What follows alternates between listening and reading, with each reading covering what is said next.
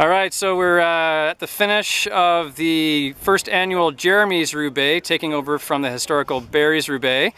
Here we have Danick Vandale in his first major BC sanctioned race with Jeremy's Roubaix, and third place. Danick, how did it feel out there for you?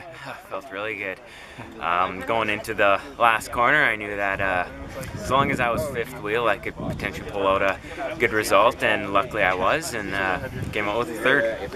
It looked like the group was doing a lot of attacking. There was a lot of moves earlier on their race. So how would you characterize like the race as it progressed, as you got closer and closer to the finish? Yeah, so the first 5 laps, I would say, were probably the toughest laps. Everyone was hammering. I thought that if it was going to stay like that, it was going to be kind of possibly dropped by the end of the race. But when it got down to about 10 guys, it almost slowed down the pace, and everyone was able to recover. And from there, there's a few attacks, but everyone was kind of able to stay together till the finish. Yeah, so good job, and yeah, it's a good start to your BC racing. And next up is the Tour of Walla Walla coming up next week. So you must be looking pretty forward to that. Yeah, looking really forward to that, especially the crit. Yep. Hopefully I can pull out a result there, and also for one of the road races.